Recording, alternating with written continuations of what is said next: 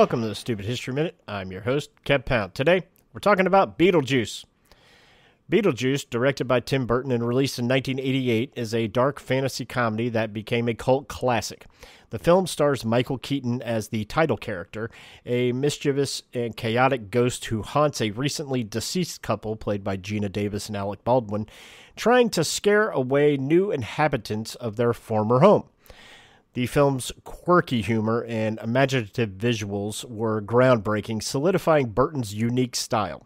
Beetlejuice was both a critical and commercial success, earning an Academy Award for Best Makeup.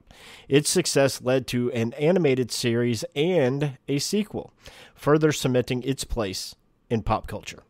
This has been the Stupid History Minute, and I'm Kev Pound.